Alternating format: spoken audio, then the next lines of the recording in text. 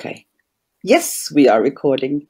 Okay, so I'm here with Turid Rugaas, and I wanted to talk to her personally about her books, her work, her 50 years of working as a dog trainer. Because you celebrated 50 years working as a dog trainer last year, Turid. I did. Yeah. Congratulations. 50. Thank you. So I have a lot of questions about your books and everything. Let me just start with the beginning. What did you do before you started working with dogs? Oh, God. I was observing animals. And that has been my more or less a lifetime project. I started when I was 2 years old, and I've been going on since then. Observing. And I know today, at that time, it was just something I had to do. That was what I wanted to do. That was my life, to observe. Today, I know that is probably the best you can ever do. Sit down, shut up, don't think about training and doing and running and all kind of things. Sit down and observe. That's the only way you can learn to listen to another animal. Just like people cannot listen to each other anymore. I don't hear what people say. You have to sit still and open your ears. And when it comes to animals, it will be the eyes. You have to look. But you didn't reflect on that when you were a young child, so you just enjoyed. I just did it. Animals, did you? I'm not sure if I enjoyed it. I just had to do it. Yeah. That was some kind of magnetic thing. When there was an animal around, I had to observe it. That was just how it was. So I'm born a little bit strange. Yeah. Which is a good thing. So when did you get your first dog, your very first dog? Did your parents have a dog, or did you get your No, or? My parents didn't have a dog, but they gave up on me when I was 10 years old and brought me a 5-year-old rehomed dog to take care of. And, you know, I never forgiven them that. I mean, the dog and I, we got the best friends ever. We were like this. But a kid should never take care of a dog. No matter how good a kid is with animals, it is not fair.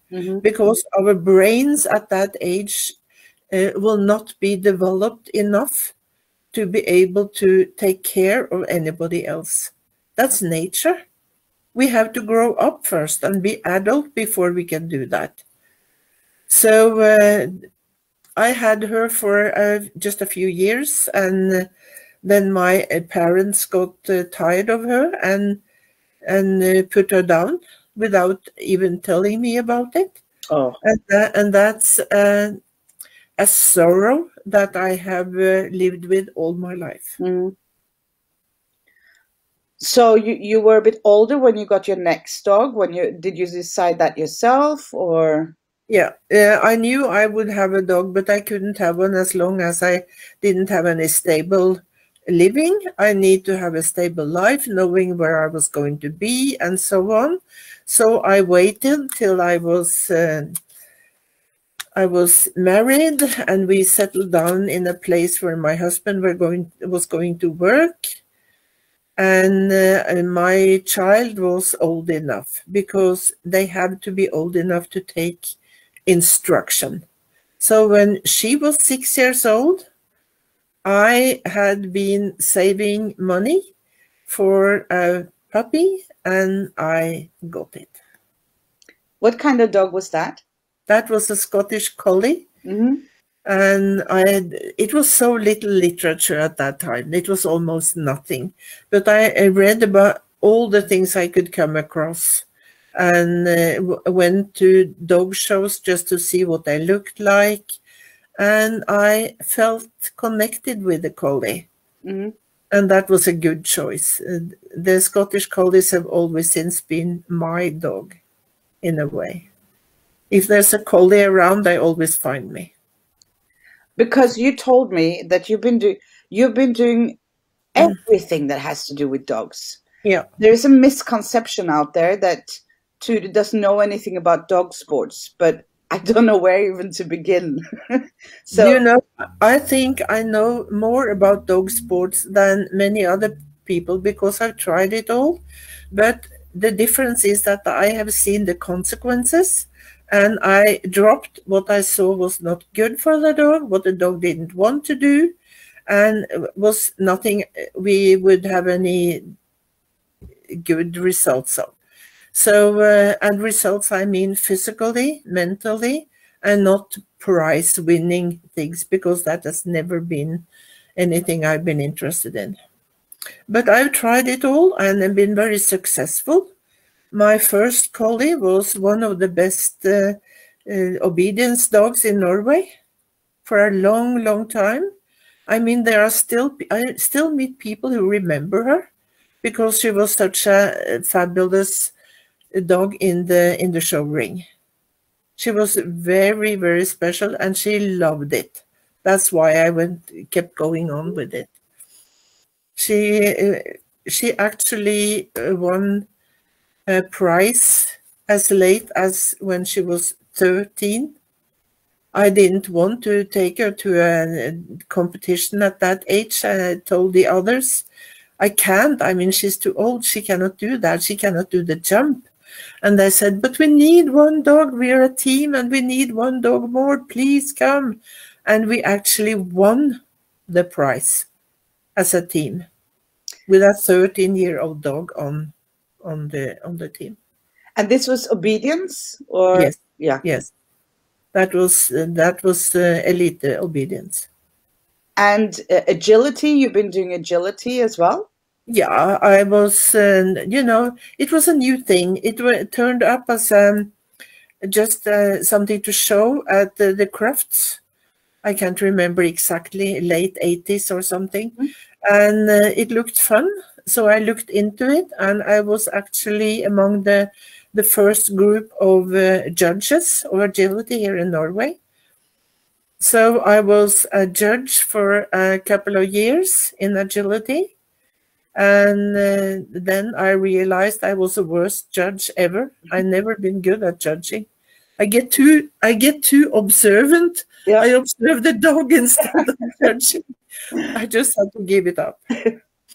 So I love to hear your side of the story about obedience training and kind of training, because has obedience training changed a lot from the past 50 years?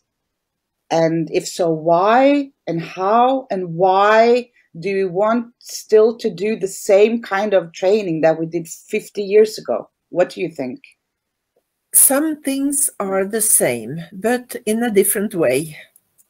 To talk a little bit foggy, but a lot of things have changed dramatically, because when we did obedience in the 70s and 80s, we actually had a little fun. The absolutely first obedience competition I went to, my dog just took off and went out of the ring and had a fight with another dog, and it was not a big thing. Today, everything is so darn bloody serious, and everything should be perfect, and it should look like this and be like this. We were a little bit more on the, what shall we say, hobby side in a way. The big change came in the 1980s, early 1980s, because in 1974, a book was published in the US about training of German Shepherds.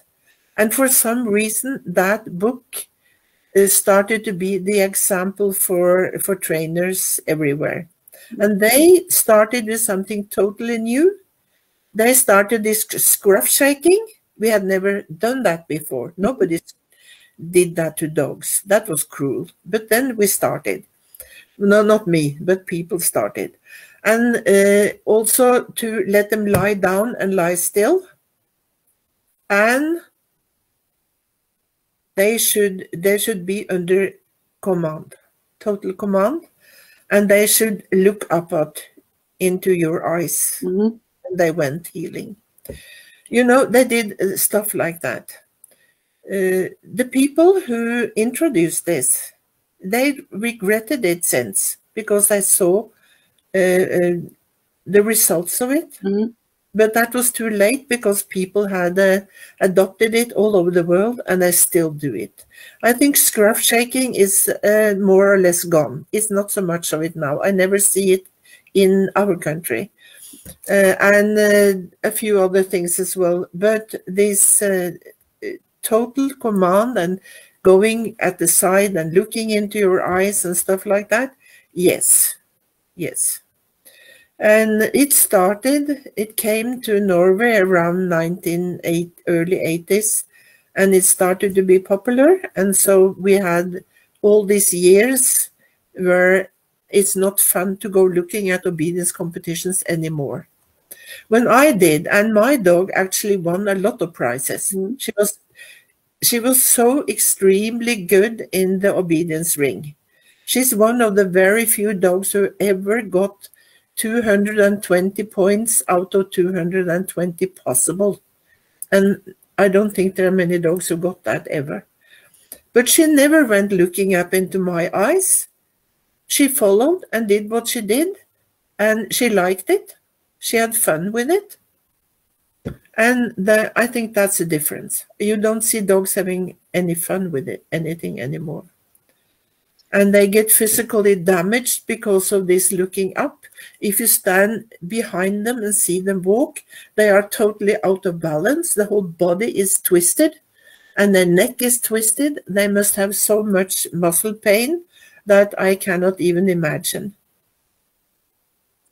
So it actually started off being a nicer thing to do, and then it got more strict or more... Yeah. Well, if you go even further back, just after the Second World War, it was bad, because the only people who did any training then, they had adopted the German military methods, and they were horrible, with dog whips and screaming and yelling and all that sort of thing.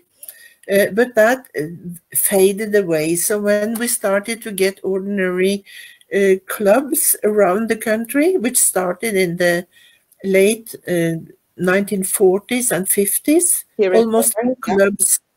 almost all clubs started then. Then we got more hobby things, people who wanted to do things together with their dogs and so on. And that's when we got these more mellow ways, more relaxed ways. Yeah. But now we're back to the more... I think it's worse now, because everybody does it, and everybody has got the idea they have to go to classes, and all classes do things like that, and they use all kind of threatening things to dogs. And I saw this very early coming. So when I started my own dog trainer school in 1984, I actually, all the clients coming to me, all the people who came to I had some classes in the beginning. I asked them I asked them two things: what they wanted to learn, and there was no people ever during all those years I ran it who asked for any of the obedience exercises. They asked for things that were good for them in daily life. Walking on a loose leash was top. That was number one. Being alone at home was a good number two, and things like that. Nobody wanted an obedient dog. And then the second thing I asked them about was, when they came as clients, when did the problem start? And the scary thing was that absolutely 100% of all the answers I got said during or straight after the class they had been going to. Wow. And that says something about the classes. Some of them were not bad. Yeah. But it still was too much for the dog. And the dogs didn't learn much, and the people didn't learn much. Everybody got stressed, and they got problems. Mm-hmm. So I started quite early to realize that classes is not the best way. Maybe you can go to some classes when the dog is adult, is well balanced mentally and physically, and can handle things like that. But you don't go to a class with a puppy or a dog that is not experienced yet. You have to do it a different way. So private lessons. Private lessons. I did have some puppy groups, but I had a private lesson with them first, put them together in small groups. Mm-hmm. The biggest group I ever had was 7 puppies, and that was just accidentally. And they were all very good friends because they came little by little. But 3, 4 is the best because it's too much for them. Yeah. They cannot handle it. They don't learn anything. So things have changed, and I'm very sad to see that a lot of the classes I see being run around today, they are just like they were in the 1980s and even much longer back. Some of them are really cruel. And they start even new cruel things that is so bad for dogs. Where do they get all these nasty ideas from? Today I read in the paper here that with big headlines and everything about a weight pulling competition here in town, and with a big picture of a little chihuahua who was so good at pulling heavy weights. Yeah. You know, they get totally physically damaged by it. Just think about the shoulders of dogs. The shoulders who are not attached to the body with anything but muscles. They must be damaged. There's no way out of it. And is this a new thing? This is a new thing. Yeah. That didn't exist before. Okay, so dog trainers or people working with dogs are not very good at they're not very in, how do you say that in English? Well, to do things in new ways, to change things. Change is going slow. Or since we're doing the puppy classes the same way as we did 30, 40 years ago, it's time to do something different, isn't it? Yeah. I've tried to talk to people about how they can do it. You have also been a part of it, this testing of dogs. Testing of dogs, you just start with that. And how do you test a dog? You observe. And that's all you do. You sit down, shut up, do nothing, and observe. And by observing, you can see all the things the dog is actually telling you or trying to tell you. And it shouldn't be that difficult. And this is a good chance to ask you. So how did you come about writing the book, the first book? Because that is your first book. We're going to talk about your other books a little bit later. On Talking Terms with Dogs, which was published the first time in English. In English? I'm not sure if it was 1995 or 96. I'm not sure about it. But it wasn't sold a lot then, just a little. And later it was published by someone who was better at marketing it. And that's when it started to be popular. Okay, so many questions. So why did you sat down with a colleague of yours? And Well, did the observation. story is like at that time, there was very little you could learn from. There were not many knowledgeable people you felt like you could learn anything from. And finally, when a veterinary Ovren in Oslo, he put up an instructor course, and he was very knowledgeable. He had some knowledge about things that nobody else had, about stress and things. He had been traveling to the US and other places, and he had quite a lot of knowledge about things. And that was the course that put things together for me. It went on for 1.5 years, and we learned a few things. And during one of the lectures, we were told, because there were so few books that they used old books still. So in 1990, they still used Konrad Lorenz's books from 1930s. Yeah. That was the big thing. Yeah. And of course, that says something about behavior level we were at. And in these old books, Konrad Lorenz and a couple of others, it says that they have observed that wolves have aggression calming signals so they can avoid getting into conflict with each other. But dogs didn't have it. Okay. And that raised a red cloth in front of my face, because on my observations through a lifetime already, I knew they had them. I had seen that. So I raised my hand and protested against it. And I was told to shut up because Konrad Lorenz knew more than I did. And I felt really pissed off, to be quite honest. But there was another pupil there who had the same feeling, and that was my colleague Ståle. And he talked to me afterwards, Turid, should we start to do a study about this?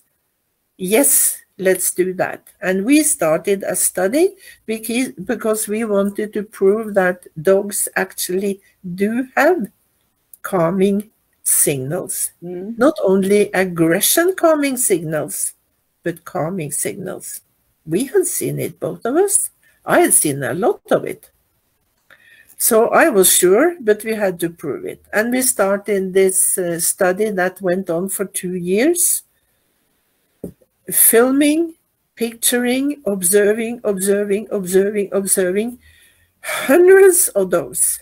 You have no idea how much work we put into this. And we were totally consumed with it. Ståle had to give up because his wife got fed up with all this studying, and then he had to give up.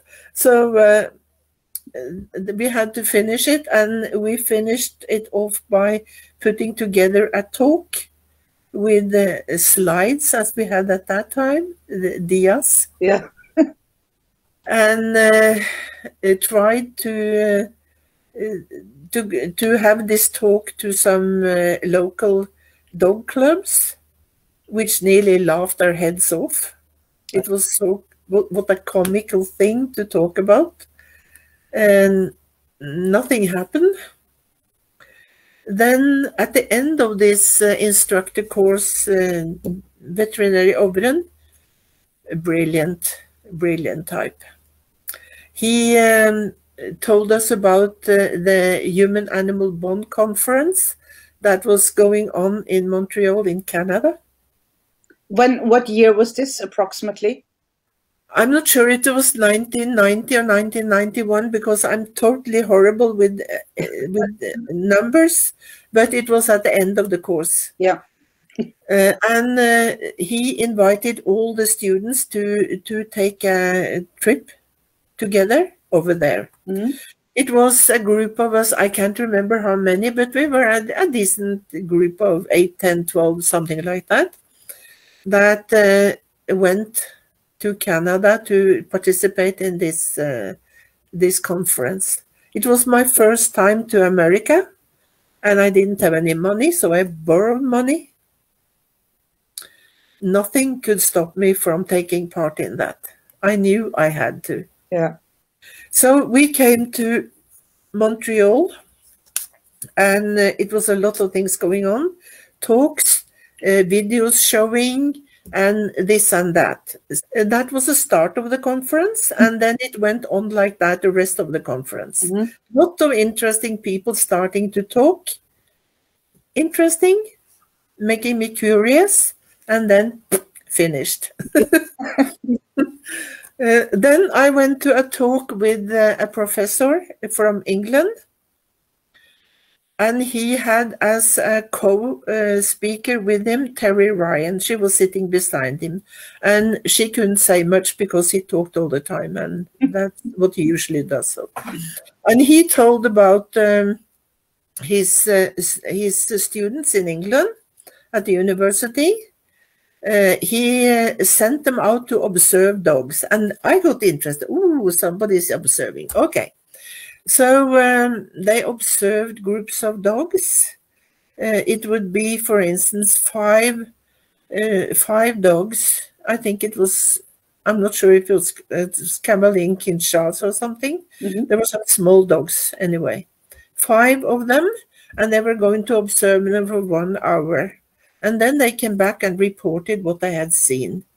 And they could all tell that dogs like that, with round faces and hanging ears, they had no language. Can you imagine Mrs. Rugaas more or less exploding? Yeah. Yeah. Hello, professor, I have something to say, and told him what I thought about it. My veterinary overend was sitting further back. He was so embarrassed of me that he was almost creeping under the seat. But at that point, I was non-stop. I mean, you cannot say that. And I asked him, what did you tell them to observe? And then he said the typical, well, they have to find out what they're going to see. And, you know, everybody knows that if you don't know what to look for, you don't see it. So they didn't see anything because they didn't know what they were looking for. Yeah. So that was it. I went out of the room, and there a lot of the people there almost threw themselves on me and wanted to know, where do you know this from? Where have you learned this? Where can we hear about it? Where can we read about it? So there were other interested people that were, yeah. Yes, they got my message. The professor was steaming mad, and he has hated me ever since. I met him a few times. But people were interested, and when I went out of the room and down the hallway, Terry Ryan was following me, and she headhunted me and started to ask me about it, and got really interested. And she said, you have to tell about this. Yeah. You have to write a book. And I said, no, I can't write a book about this. That's impossible. Never thought about it. We talked a bit more, and I signed up for her camp the year after. And I was actually there at her camps every summer for 3 or 4 years, I think. Okay, yeah. And she came to me to Norway. It didn't actually get much out of that. I was thinking about writing a book, but I thought it was hopeless. But then I got a dog that needed me to sit still for hours, and I'm not very good at that. So I was sitting there fiddling and fiddling and fiddling, and then I wrote a book. And it was some that worked together with Terry Ryan, who actually published it first. And it was done in a quite amateurish way, so it didn't get out so very far. Sold a bit of it, but not so much. But when it was published and marketed properly, it started to be very, very popular. And by now it's been on the top 10 list in America for nearly 20 years, I think. And now it's translated into, do you know how many languages at all? I've given up finding it out. But it's in all the most, what shall we say, common languages. Yeah. French, Spanish, Italian, Chinese, and Japanese, and Russian, and all kinds. I got a list from you, from the ones you remember, the publishers. So I will publish on our Facebook page and the web page as well, that list. So you can try and find it in your own language. That was just now people, the dog owners, wanted to be interested. But how about dog trainers and people working professionally with dogs? Were they interested in what you... Yes, they are in a way. And actually, a lot of them say that they use my book at their classes. But they still haven't learned what calming signals are. I get across people all the time who tell me, oh, they love calming signals and it's so wonderful and blah, blah, blah, blah, blah. And they don't even know what it is. They haven't got the essence of it. It's a part of the dog's language. That's how they speak. It's not to be nice and sweet and cute or anything. It's the way they talk with each other and with us. It's polite. The dogs are very polite if they are allowed to be. And they will use it to have a nice conversation with you. And that's what I don't get. Because a lot of people are getting worried when their dogs are using their calming signals. I mean, would you be worried if I said to you, hello, Lisbeth, are you okay today? Then you would be really scared, wouldn't you? A bit, yes. Yeah. No, but the aim is not to have the dog not use the calming signals. The calming signals is a part of communicating. It's part of being. That's what they do all the time. Yeah, I mean, I get people coming to me in my house here, having a dog with them. And of course, when they are in another person's house, they are very polite. So for instance, when they come up to me, they give me a little signal like licking or blinking or turning their head to the side a little bit, just to say that, hello there, I'm very friendly. Do you want to talk with me? And of course, I answer, and I just do not stare at them. I don't touch them on the head or things like that.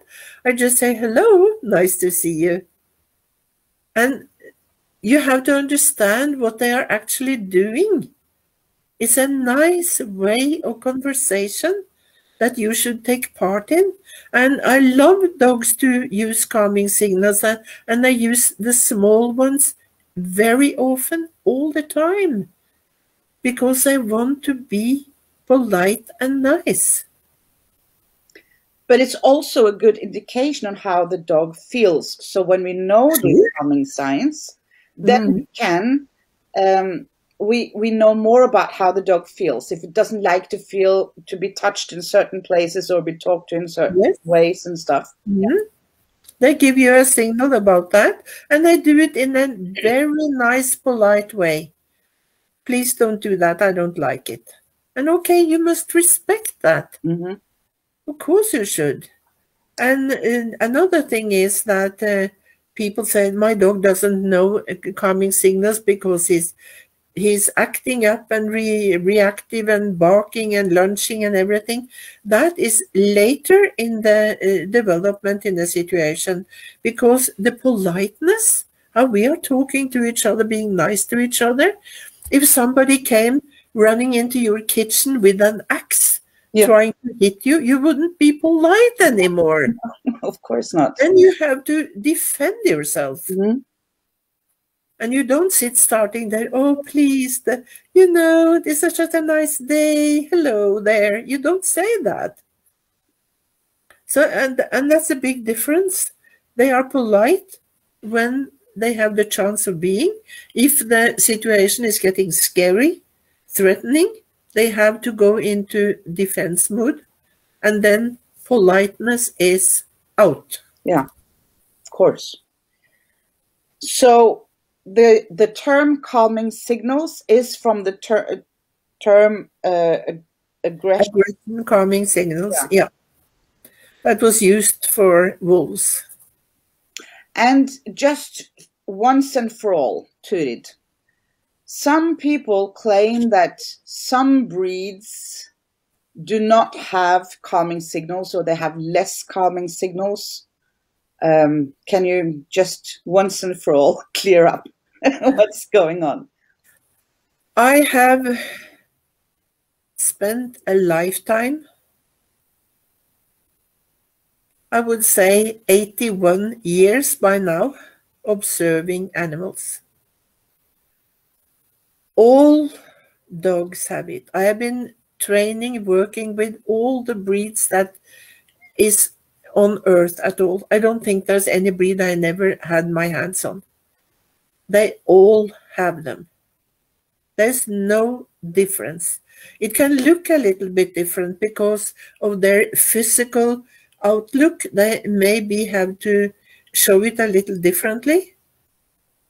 And I have a dog coming here sometimes. He has a lot of fur in the face, so he is using more tongue and more obvious body language, because it doesn't really reach anything with his face. So that's the only difference. They all have it. And not only dogs, all mammals have them. All mammals have them. And we know a lot about cats having it. They do the same thing. They walk slowly, not to make anybody else react to them. They look away, they stretch, they do all these things. Horses have them. And my friend Rachel Dreismer has written a whole book about the calming signals of horses. Yeah. All mammals have them. We just need to see it. Once I was called to, when I was in the US, she was breeding all kind of parrots, and she said she had a very difficult and aggressive parrot. So could I look at it? I said, I have no idea about birds. I don't have a bird. I have no idea about birds. But okay, I can observe your bird, but I can observe. And I went there, and I did what I would usually do to a dog who was standing in a kennel. I would use all the calming signals I could think of to make him feel good. It's the same to the bird. And the bird understood. Yeah. And they're born with them, aren't they? Yes, they're born with them. Because these are typical questions I get as well, that they teach them the signals. No, they... People think they can teach dogs everything. The fact is that dogs know everything from before. And if you want to teach them something that is totally unnatural to them, you should think twice. Why the heck do I do that if it's not nice? I can teach dogs anything. I know everything about teaching. But I wouldn't if the dog wouldn't like to do it, or if it's not natural. Which is perfect for my next question. What do you think is the most important things to teach a puppy or a dog? if you need to train them to do something? A puppy shouldn't be trained to anything else but learning a few good habits like our kids do. Just think about what you do with kids up to 5 or 6 years old. What do they learn? They don't learn much. They should probably learn to eat quite nicely at the table. They shouldn't scream and yell in the face of people or ordinary things like that. And we teach them some good habits that we can have a good family life. And that's what we do with dogs as well. Yeah. So teaching them or helping them understand what good behavior is with people. Yeah, and that means you have to show them yourself. Yeah. Because you are the parent role. And I mean, all kids and all puppies and all young animals, they look at the adults to learn how they are going to be when they grow up. Yeah.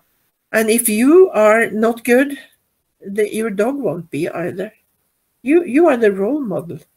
And you should also use adult dogs as role models. They are better than you are. And when talking about training and things like that, now we started talking about obedience. It's not good. It's not done in a very nice way. Agility and so on can, not all agility. Are you against all kinds of training? No. I mean, everything can be okay. Absolutely everything can be okay. If you are sure that it's physically okay for your dog, that the dog likes to do it, has fun with it, there are limitations, and I don't think there are many dogs who find obedience anything they want to do. I have had one dog who actually did it, and I never understood why, but she actually loved it, and people still remember her because she made so much fun out of it. Okay, I lost a lot of points that way, but I couldn't care less. It was fun, and she was good, really good. But dogs can do things. Yes, they can. But what dogs really like to do, that is to use their senses, to check out things, be curious, and it's so good for them mentally and physically as well. So being curious, checking out, using their senses as much as possible. But also one thing that I'm sure people don't think about, they are pack animals. They like to live in a group, and they help each other. They work for each other. The adults bring food to the puppies. There always a nanny looking after the puppies when the others go hunting. They have jobs to do, and they like it, and they do it out of their goodwill. And they like to do the same for us. It's not like we do with our kids today, that they are never going to help with anything, and then there are no demands on them, nothing at all. Dogs like to have things to do. And my dogs have loved to help me with a few things. Go and get something for me, go and tell my daughter to do something, and find things for me, and all kind of things. They like to do that. My German Shepherds, they have been so good at doing gardening together with us. I mean, it was not always correct, but who cares? If they took up weeds that wasn't weeds at all, who cares? They love to do it because they felt they were helping. So, I had such a good question now, I forgot. Yeah. So, do you think that there are dogs out there, family dogs, that are bored? No, I don't think so. Well, some might, but you know, boredom is something that we suffer from because we are so used to be entertained all the time. Mm-hmm. We need to look at television or today's mobile telephone and music in the ear 24/7 and stuff like that. We get bored. Dogs are really good in when there's nothing to do and nothing is happening, they relax. And my goodness, are they good at that? Yeah. Some more than others, of course, but it's a big misunderstanding that dogs need to do things all the time. Most of the dogs I get for clients, they get too little sleep. So it's more of a problem that they're doing too much than too little. Very often. But at the same time, I really want to be clear because I know there's a lot of misunderstandings that you think that dogs should do nothing. I mean, really. No, I love dogs to do things. And I actually have, I run seminars on workshops in teaching dogs to find things for you or to go to tell others in the family, bring them messages and stuff. They love to do things like that. Yeah. They love it. So why can't we use them for that? True. Okay, so 2 more questions about your 2 other books. First one is Barking, the what was the whole English?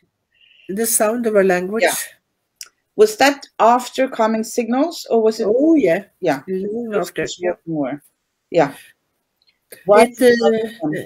I started with it when we started our publishing company, which should be about, oh God, it's some years ago now, but it was much later. Yeah. And why did you choose that subject, that topic?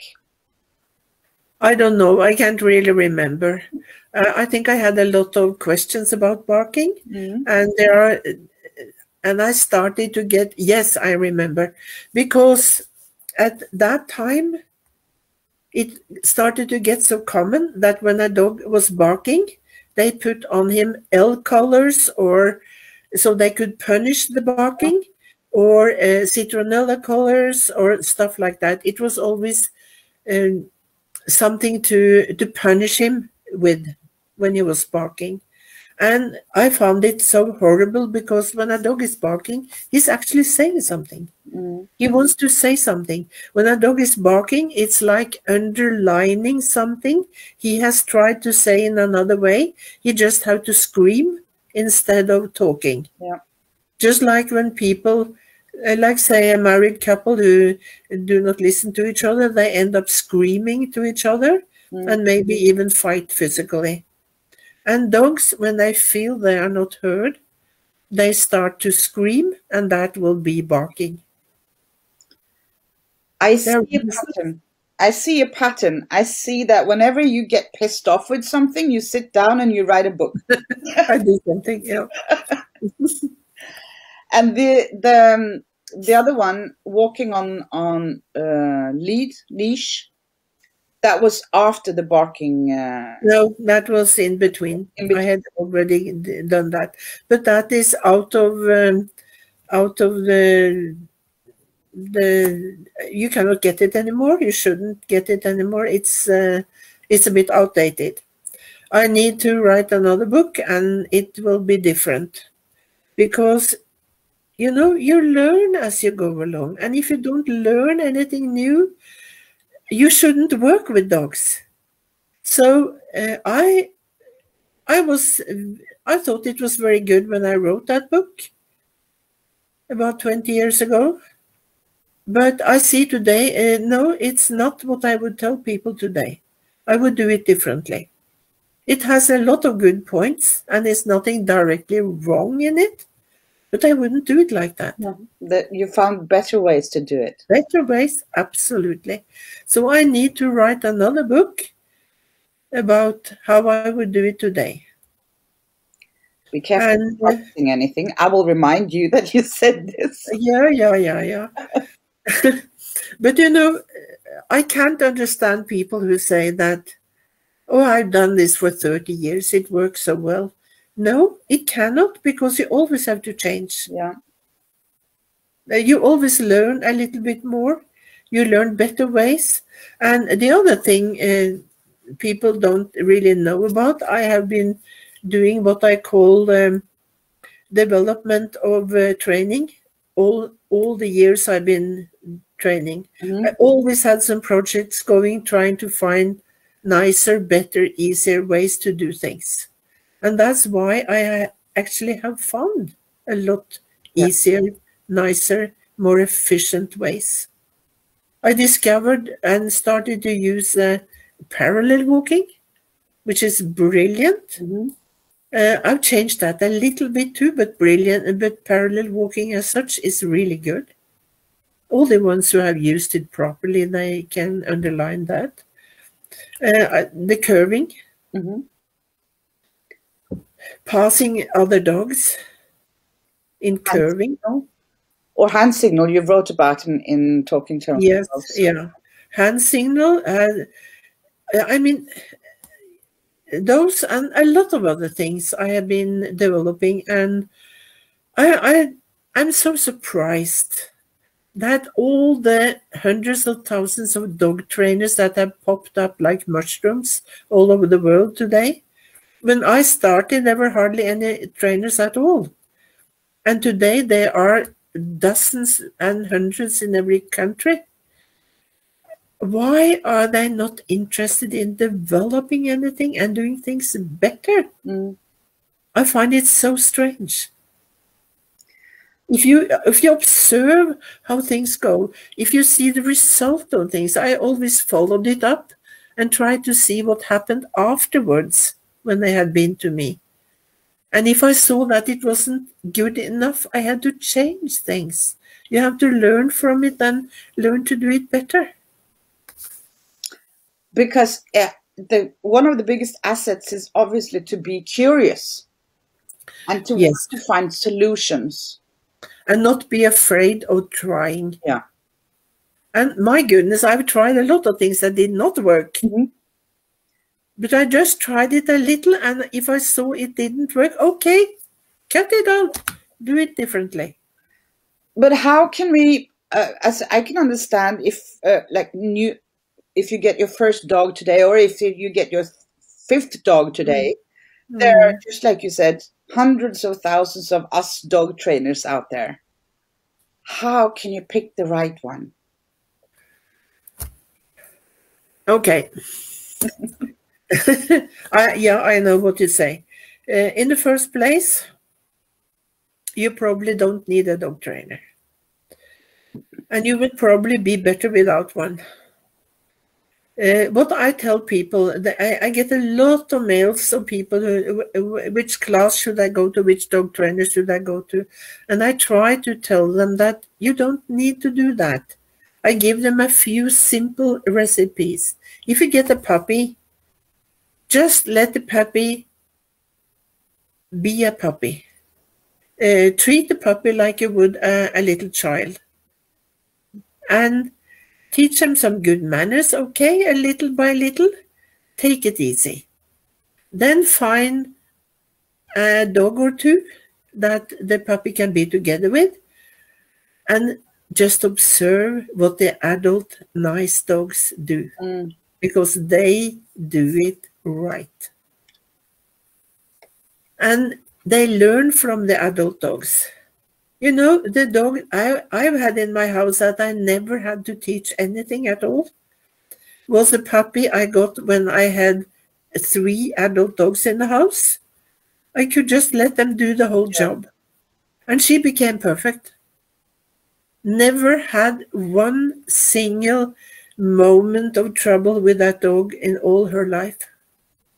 She was perfectly brought up. It was wonderful to look at. So find good dog friends that can help you. Yes. And when they get old enough to take walks, walk together with another dog or two. Not 20. That has nothing to do with learning anything. That's flooding. That's just making stress and nonsense out of things. Take a, maybe you can, when they get older, go together with 4, 5, 6 other dogs. Yeah, sure. But you start with 1 or 2. So they have a chance of getting to know each other, to learning about each other. I mean, if you go out together with 20 other people, do you learn anything about those people? You don't. No, it's too many. You have to sit down and talk to people, get to know them. And that's what people misunderstand. It's so popular today to go out and walk together with 25 other dogs, up and down and up and down the main street in the city. My goodness, it's so stupid.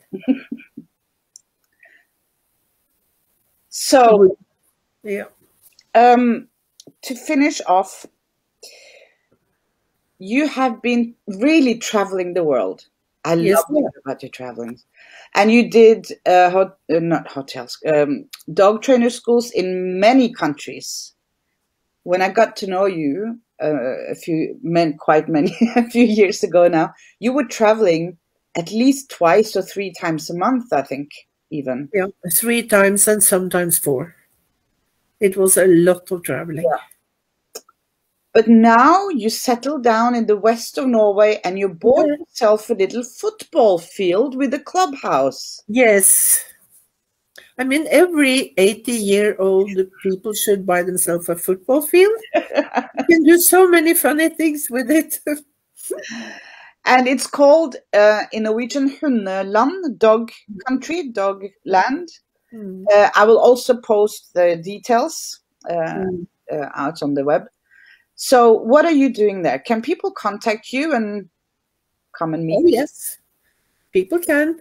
Some do. It's not a rush, I must admit, because people are very scared. It's really scary. But they can. We take in anybody who want to contact us, and we talk to them about anything they want to talk about, and we can have private lessons if they want to. We are lending them harnesses and leashes long enough. We teach them small things, whatever. We are open for most things. So if you ever plan after COVID, if you ever plan your next travel abroad, you should go to, which is the beautiful part of Norway as well, of course. I mean, there are many parts, but the west of Norway, yeah. It's the most beautiful part of Norway. Okay. Well, is there anything, we've been chatting for an hour now, you know, we can talk for several hours, but is this something that we forgot? Probably a lot, isn't it? Yes, I think there is, because when you have been working so much and so intensely with something that's on your mind for a lifetime and more, there are many, many things to discuss and talk about. And you know that because we have discussed a lot privately in between. And it's amazing, isn't it? Yeah. How many things there are around it. Yeah. I wish I could do more work with dogs. Physically, I'm not able to anymore. So I wish, because I would love to do more development of things. I would love to do more tracking. I love tracking. And I've been really good in those fields in my time also. But I have to do what I can. Mm-hmm. And I think that's something I would like to tell people everywhere. You don't need to do this and do that, what people think you should do. You do what you can, what you feel is good. It's good for your dog and yourself. It's nothing that is written in any book that you have to do this, you have to do that. There's nothing about that. If you feel that your dog needs to be relaxing at home and have a good time with you, do it then. That's fine. There's nothing wrong in it at all. And if you feel that feeding your dog with these horrible kibbles, dry food, that is not tasting anything and just upset the stomachs of dogs, they got so sensitive stomachs that they cannot even eat one little piece of anything else without getting sick. If you feel you should share food with your dog, do it then. The most horrible thing I tell people is I share my food with my dog at the table. I give him from the table. Not a big deal. I would do that with you as well. If you came visiting, Lisbeth, I would share food with you at the table. And if your dogs were there, I would share with them as well. But I never had dogs that begged at the table. And why is that? Because when they were not going to have any more, I just gave them the hand signal and they respected it and went somewhere else. So it's not a big deal. Be natural with your dogs. Who says that the dog has to sit before you walk out the door? Do you have to sit before you walk out the door? I would really be angry if I had to do that every time. Or do you have to take a somersault or something because that's what everybody does before they walk out? But do you think, in that sense, Turid, has our relations to animals or to our dogs changed the last 18 years? Yes. In what way? Are we now? It's kind of leading questions. Is it more distant? There are so little understanding for what animals really are. And I want to tell one little story, because many years ago, 50 years ago, when I was out walking with my young collie, I had just got her. She was 1 or 1.5 years old. We walked around a little, and then we met an old lady in the street. And she smiled at us and stopped, and we started to talk a little. And then she said, "Can I pet your dog? Because we used to have a dog like that when I was a girl at the farm I grew up on." And then she turned to me and said, "And you know, don't you, that you must never stare an animal in the eye." And you know, I had never forgotten the words and the way she said it. She knew. On the farms in the old days, they lived so close to animals that they knew that animals reacted negatively to being stared at. Yeah. It was a threat. And you know, we have forgotten it. So we've forgotten it. Basically forgot. Yeah. People don't handle animals with a natural respect anymore. They have to read a book first or see it on internet what they are going to do. And isn't that scary? And that's why I started by telling about observation. I think that's the only salvation for the way people are treating animals these days. The only salvation we have is to start sitting down and observe them and understand what they really are. Yeah. Instead of doing, because that's what they tell me at the course. And you said to me as well many times, follow your gut feeling. Yeah. And if somebody tells you to just tell him now who's the boss, listen to what you feel inside. Is that what I want? I wouldn't do that to my dog. So listen to yourself. Yeah, I hope you have a heart. And if you have a heart, listen to it. So, Yeah, I love these talks. You know that. So read your books about the calming signals. I will post everything, like I said, on the internet. We will share this talk that we had with as many people. And I love the barking book because there are so many practical advice there. Mm-hmm. I will make sure to put all the right links and everything. Maybe we'll do this again when we have some new ideas. We always do, don't we? We do. And if I might be a little cheeky, I want to just remind you that I actually, at the end of my career, I got the King's Medal. Yes. I'm so sorry. Of course I should have. I need to explain this to everyone. It's in Norway we have a system. What is it called in English? It's called the King's Medal of Service in Norwegian.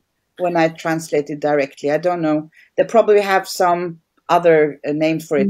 I called it Medal of Merit. Whatever, it doesn't matter. Yeah. For her work with dogs for 50 years in Norway, and you are the only person in Norway who ever got that kind of what do you call it?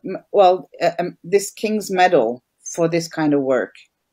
Yeah, there's one person who got it for some sled dog things, but for training, working with dogs, I'm the only one here. So the King of Norway trusts Turid, and you should too. This is now, is it 4 years ago or something, I think? It was in 2018. Yeah. And you actually went to the castle. Yes. And you met the Queen, was it? Yes. Yeah. And you received the medal. Yes. But it's difficult to get. I asked you before if I could get some pictures with you with the medal because it's a physical thing. You want to see it now? Yes, please. Let's see if I can show it to you. There it is. There it is. Oh, beautiful. And that must feel nice, though. I mean, because it feels good. Yeah. It feels good.